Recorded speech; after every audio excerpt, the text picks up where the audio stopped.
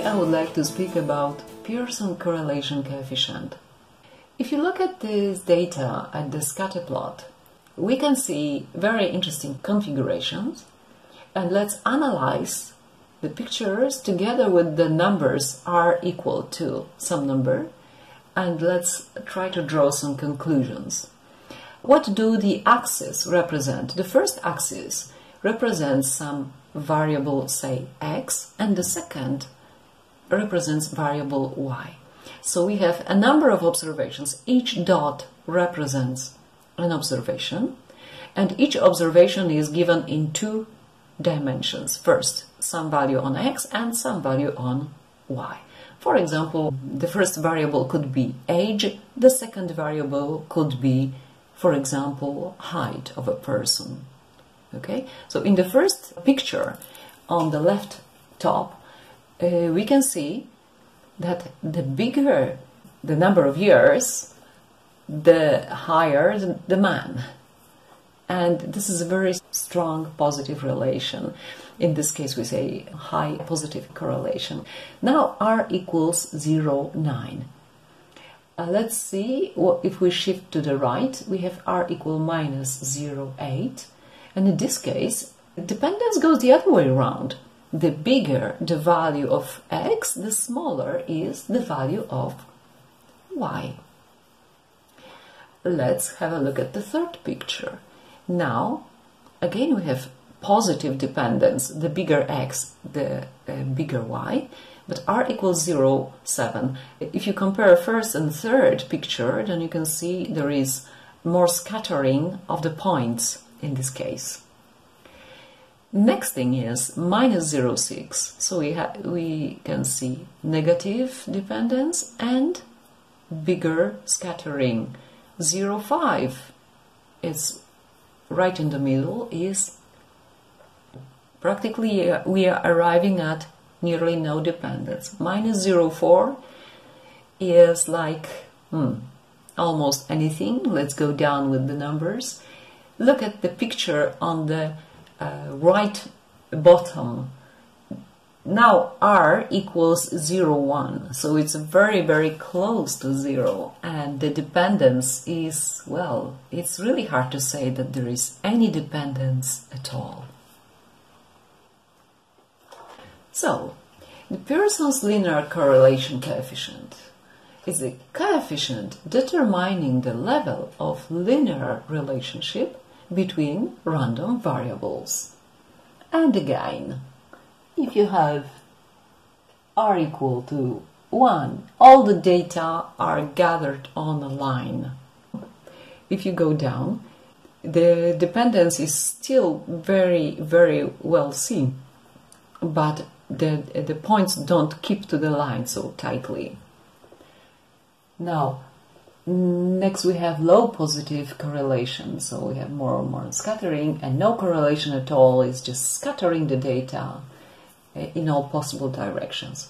Okay, what we have to remember is that the correlation coefficient is always a number between minus 1 and 1, and if r is greater than 0,8, then we say that variables x and y are very strongly positively correlated.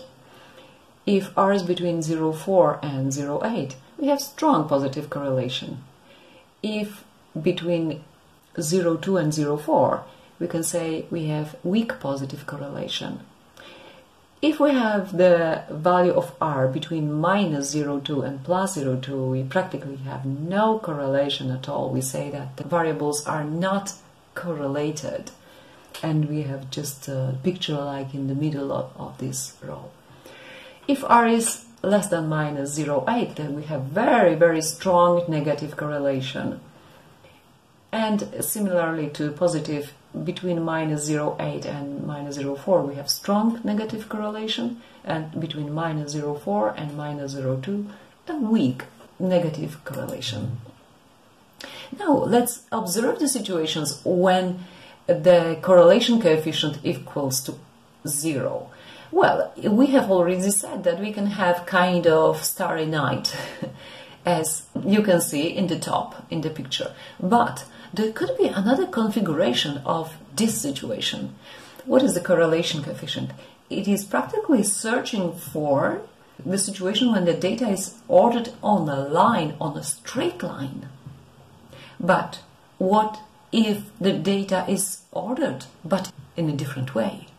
For example, on the left you have a kind of sinusoidal combination, sinusoidal ordering. In the very top bottom, you have very interesting configuration, the so-called U-shape, U-dependence. It's a very interesting dependence, although the correlation coefficient will tell us they are not correlated data. So what is the U-shape? You can imagine, for example, a situation that we consider age of people and the liking of conversation, of level of liking of conversation. So you can obtain kind of U-shape because young people like to talk very much, especially children. They always ask for something, ask about it. They are curious. They are ready to ask you 100 questions a day, and they are listening eagerly to your answer. The same can be said about the elderly people who really like to speak. This liking should come also from the fact that in many cases they really don't have much opportunity to speak. So they are hungry for conversation. That's why they estimate it so high. And in the middle we might have the so-called middle-aged people who are very busy running, making money, living, and well, they sing well. Of course they speak a lot, but they are not craving it that much. Okay, you can also have other configurations, like the sixth is very interesting. It's a circle. The circle which is fully empty in the middle.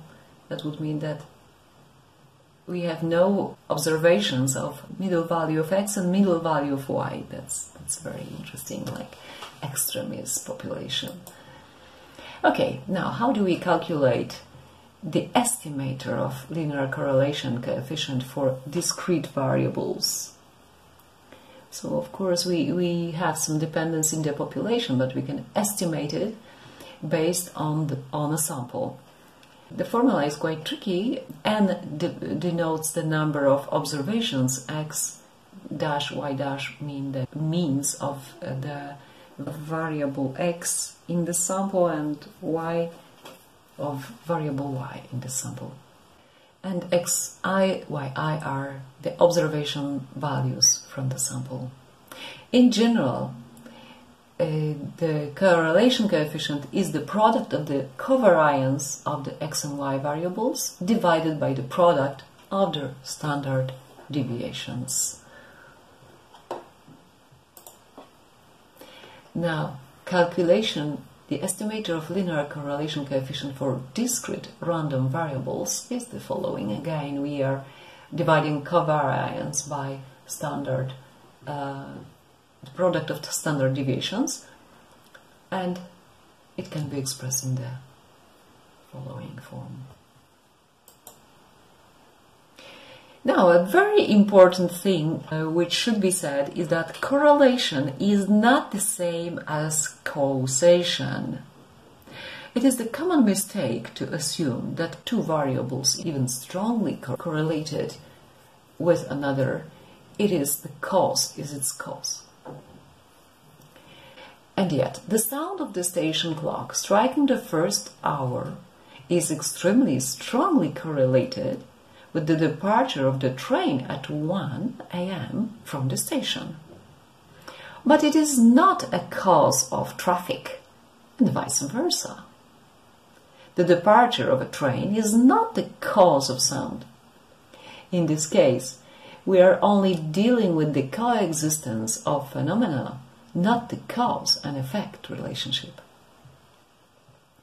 If a factor A, for example, education, and factor B, for example, earnings, correlated with one another, then at least a few hypotheses about a possible causal relationship between them should be created.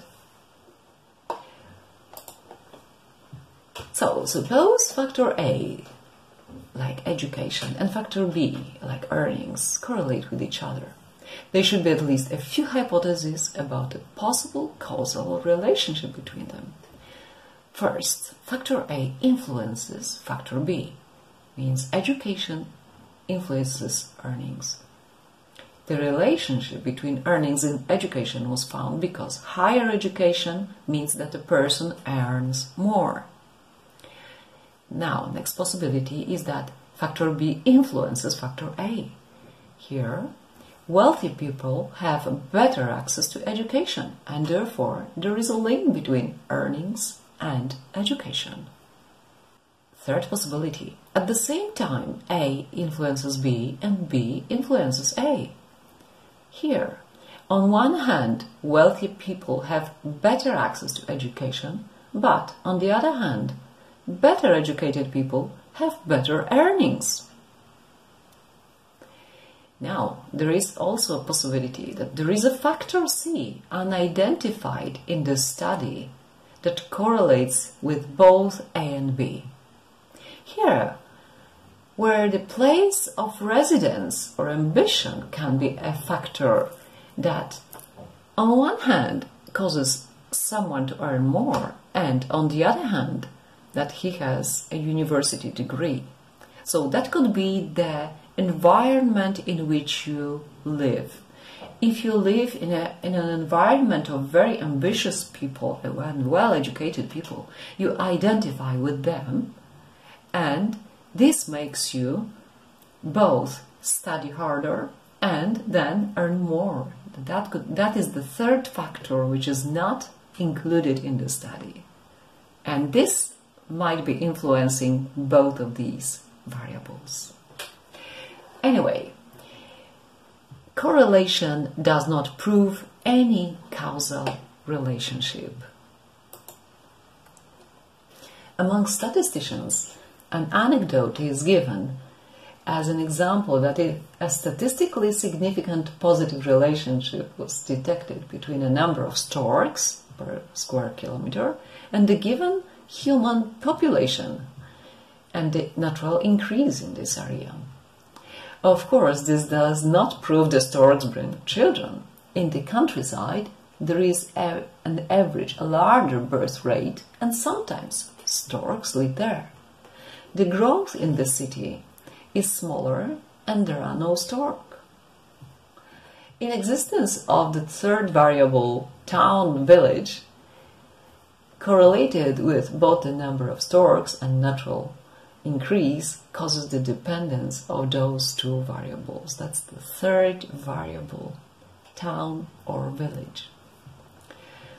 They are probably not the results of serious research, but only a legend, but it is a good illustration of how dependency can arise, which is not a cause and effect relationship. Similarly, one could see a strong positive correlation between the population growth in India and the number of cars in Poland, although this is only a purely statistical correlation.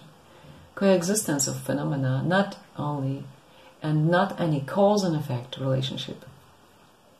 Another example is the correlation between the number of deaths for homeless people in India and the level of ice cream consumptions in the United States. Here, the third variable is the average summer temperature in the northern hemisphere.